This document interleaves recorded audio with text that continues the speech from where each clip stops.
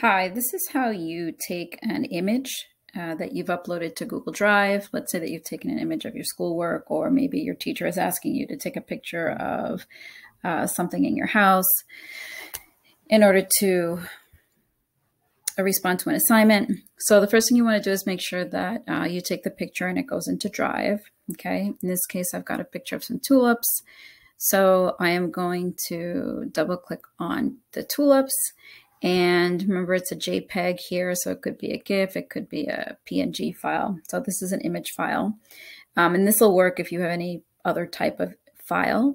In order to convert this to a PDF, it's pretty easy. You go up to the print icon, okay?